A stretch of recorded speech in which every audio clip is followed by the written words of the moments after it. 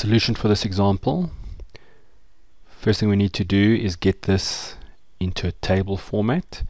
Now you'll see here this monthly actually split over two cells, so we might just want to change that heading, but for now I'm just going to highlight the entire area and put it into table format by pushing Ctrl T.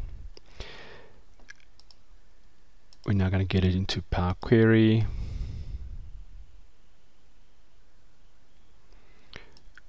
Once it's in here, you've got a choice. There's a couple of ways you can actually split it.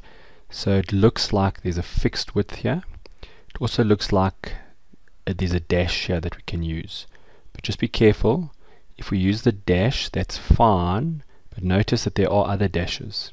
So you'll just have to think how to do it. So just a couple of ways we could do it.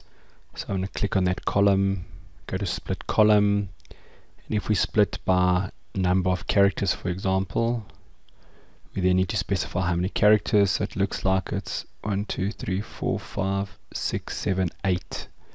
So I'm going to say split by 8 characters. I don't need it to repeat it, just once, as far left as possible. When I say OK, it achieves it.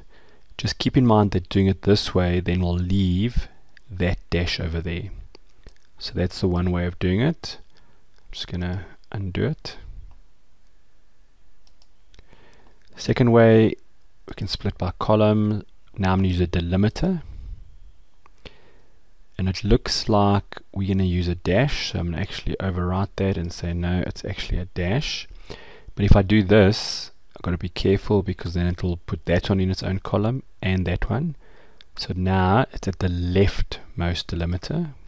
It looks about right. When I say OK, you'll see it does the same thing, but now the dash is removed completely. There are some spaces here by the looks of things which you might be careful of. But so there's a couple of ways you can achieve this.